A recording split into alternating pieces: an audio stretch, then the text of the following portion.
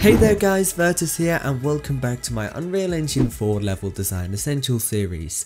In today's video we are going to be showing you how you can use particle systems inside of Unreal Engine 4. Now what we're not going to be doing is showing you how to create custom particle systems. That is going to be a whole series of its own. What we're going to be doing is just focusing on finding them in the content browser, using them within our scene and just controlling some of the different settings to work with them the way that we want to. So without further ado, let's go ahead and dive into it. So a particle system is essentially a system of particles. What I'm going to do is go into my starter content that came with the project, and inside of my particles folder you can see we've got some stuff that comes with this. We've got some explosions, some fire, some smoke, some sparks and so on. And if I just double click my sparks real quick, it is going to take us into the Cascade editor, the particle editor inside of Unreal Engine 4. And inside of here you can see we've got a couple of different emitters, and these emitters are going to be spawning particles with materials on them, and that is how you get the look and the style that you are after. Now don't worry about all of this stuff, you will learn this as part of my particle effects series, but what you need to know is just sort of the way a particle system works in terms of it's just a group of different emitters with different materials and different functions and stuff as well. So using them inside of your scene is really straightforward.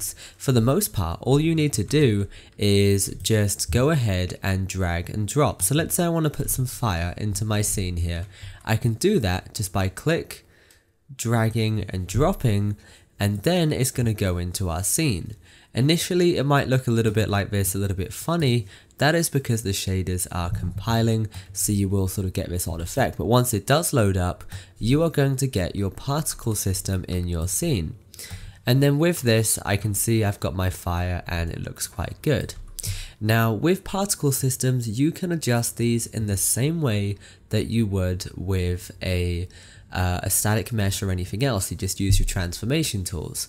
So I can move it left and right and backwards and forwards and up and down, but I can also scale this. So if I wanted to, I can make it smaller. I can also make it bigger if you want to have a bit of a bigger fire. And now if I look at this, you can see it is a nice big fire. In terms of settings for your particle systems, there's not that much that you do need to know. Essentially, with the particle system actor selected, you just need to go to details, and then from here all you're going to change is your fire. Now one of the other things that you might want to do is play around with the custom time dilation. So if you wanted to, you can actually slow this down, you can speed this up, and that's just going to change the speed at which your particle system is going to play. So 31 is essentially 31 times faster than normal, with 1 being the normal speed. So if I set this to 0.5, it is going to go at half of the speed that it did before. And if I was to drag in some sparks and do the same thing, set this to 0.5, you're going to notice they're going to move a little bit slower. Now generally with the speed of these particle systems, you are going to want to leave them at the speed they're at, the way they are made, unless you as a level designer you feel you need to make that tweak, but that is something that you can do as part of this.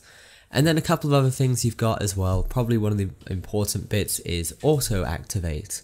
So in the details panel, auto activate, if this is selected, when you press play, it is going to activate your particle system straight away, and it's going to be loaded up, so you don't need to tell it to load inside of blueprints. If I turn this off, press play, the actor is still going to be there, but it is not going to be spawning the emitters as it should be.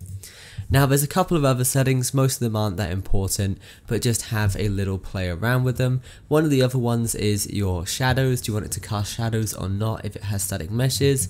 But other than that, just leave them the way they are generally, but have a little play around with these. As part of the starter content, you do get some steam, you get some smoke, sparks and all that good stuff. And if you actually go into the marketplace, you can find a really nice effects pack under the name Infinity Blade effects pack, and within there is hundreds and hundreds of effects, but you can find it in here. Anyway guys, experiment with that, but I'm gonna end the video here. Once again guys, thanks for watching, stay awesome, keep creating, your boy Virtus, signing out. This video was made possible by my supporters on Patreon. If you want more videos like this, check out my Patreon page using the link in the description. To stay up to date on new releases, make sure you follow us on social media.